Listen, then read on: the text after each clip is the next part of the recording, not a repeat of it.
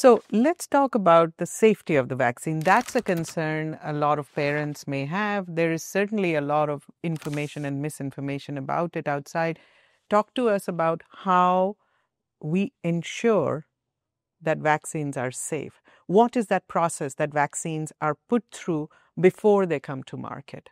The very first thing that happens is that when a vaccine is being developed, in the clinical trials, safety is monitored extremely carefully on a day-to-day basis among those who have received the vaccine.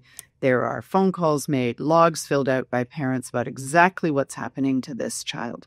In order for a vaccine to go from a clinical trial to actually being an approved vaccine, all of that safety information is rigorously evaluated, and it is assessed by experts who determine whether or not it meets safety standards.